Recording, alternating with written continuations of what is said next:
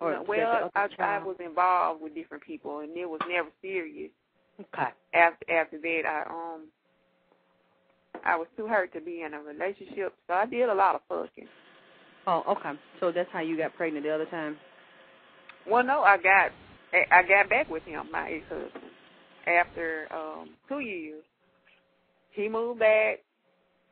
We talked about some things. He apologized for leaving us. Yes. And, he said that, he felt bad about what he had done. And, I was still, really in love with him.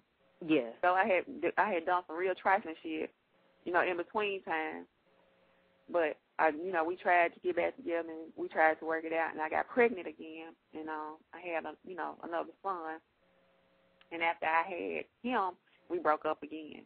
He started, cheating again and stuff like that. So we eventually broke up, and we never tried to get back together. But my first child, the relationship with her father was like the guy that I got pregnant by. We were friends, and we just were really just having sex. We didn't have a relationship. I didn't love him. He didn't love me. I ended up getting pregnant, and that was the story of that. So do they help with the children, pay child support, see them, talk to them? My daughter's father, he pays child support, and that's it. She doesn't have like a relationship with him. We've tried to establish that, but he won't. She wants to go see him sometimes, and he doesn't want to see her. Well, I'm wondering too, with all these men, including the one you got now, since I'm seeing you have had a lot of unprotected sex with people, are you getting them tested? Has this man that you're sleeping with now on a regular basis, have you both been tested? Yes. We have. How often do you get tested? Because you're saying you don't trust him. You say you think he's screwing women during the day. He screwed them when he was in Atlanta. So I'm like, how are you getting tested every 3 months? Every 6. I'm saying, are you going to a doctor together? Because you're saying you don't trust this man. So that's what I'm wondering. If I was dealing with somebody like that and we fucking off the chain like that and swapping sperm and pussy juice everywhere, he would go to my doctor and get tested with my doctor so that I would stand there and hear the doctor read off the results. So I would know for sure what this man is doing. Yeah. Is that what you're doing? No, we didn't go together. He went on his own. I went to my doctor. So every 6 months, what does he do, bring you a report? Well, no, he just tells me. And you believe that? That's enough? Yeah. See, that's what I'm wondering. What was your mother and father like? I'm trying to figure out, what was your childhood like, and what kind of daddy or father figures that you have? Because when I'm hearing you talk, I don't sense any strength. I don't sense any male energy in you. I don't sense a strong male background that really taught you game. I don't sense that you're really proud of your pussy or have any respect for your pussy. Yeah.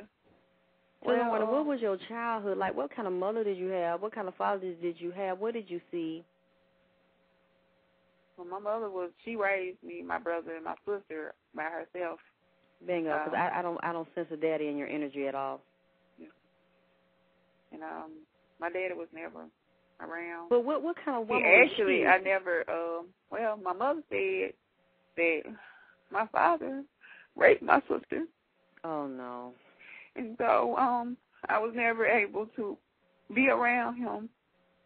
But did your sister say this? She did.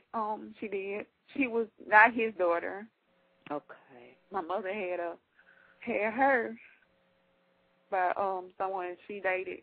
And she had her in high school. And so she was not my father's child. But how old was your sister when he allegedly raped her? She said she was around 8 or 9. Did your mother call the police? Yeah. Did he get arrested, or was there proof that she was raped? It was proof that she was raped. He didn't get arrested because he was a functioning, member of society in the town that I lived in, and everybody, respected him and knew him. So he didn't go to jail, but my mom did. Well, she told me when I asked her why he didn't go. She just said she just went to court and she made sure that he wouldn't be around us anymore. She just established it where she said I was 2. Oh, okay. So you never. How are you close to your sister? Did y'all talk about, or is it your half sister? Did you talk to her about this?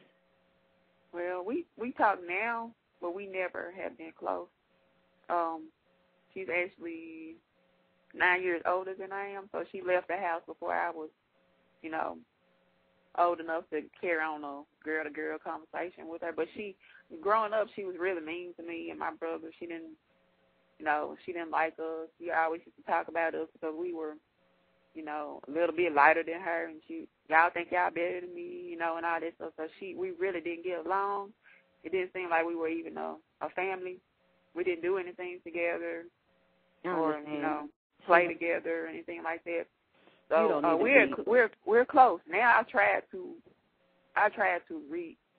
establish a relationship with my sister because I love her, and I'm sorry. I feel bad that it was my fault.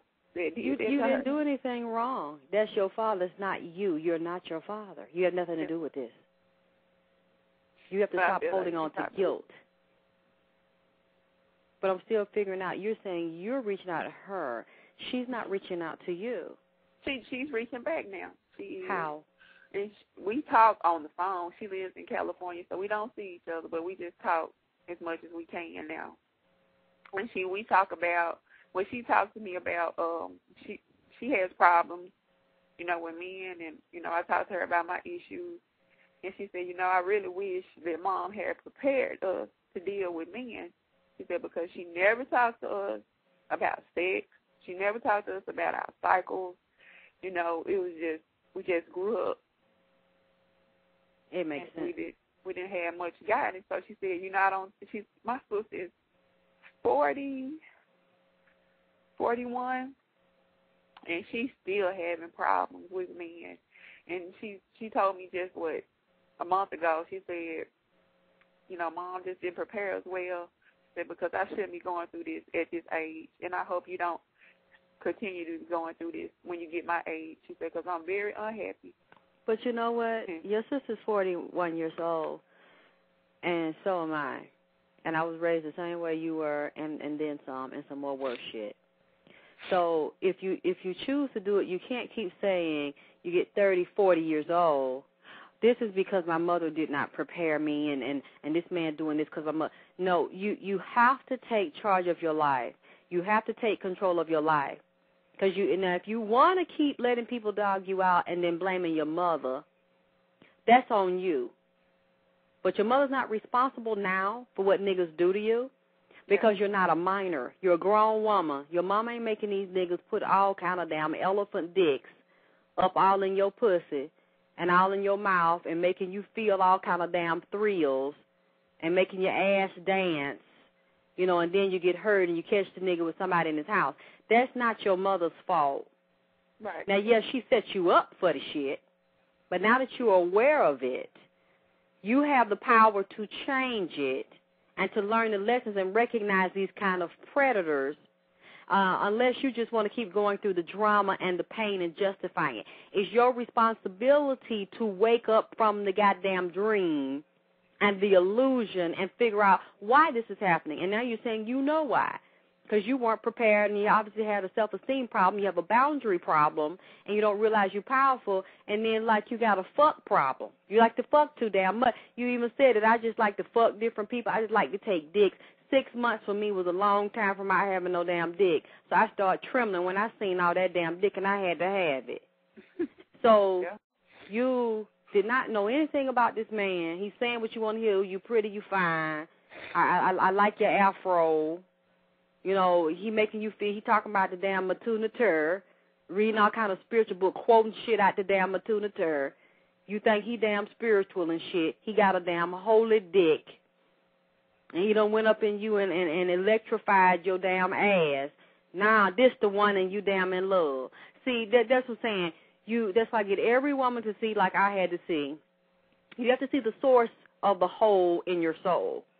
You have to see, from what you told me, you had a string of men to fuck you, get the hell on, or a lot of them before they get the hell on, they drop a baby off, they don't respect